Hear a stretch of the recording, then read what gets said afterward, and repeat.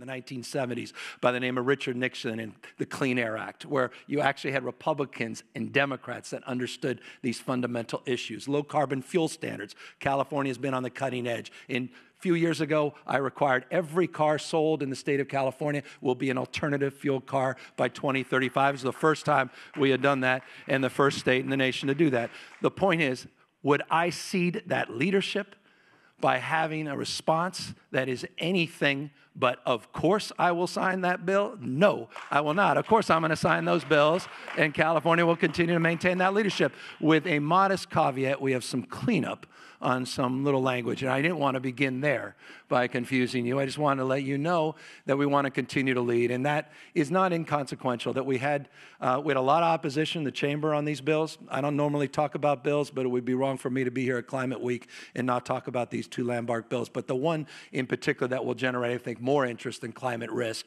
is this disclosure bill, and that is for businesses that earn over $1 billion a year.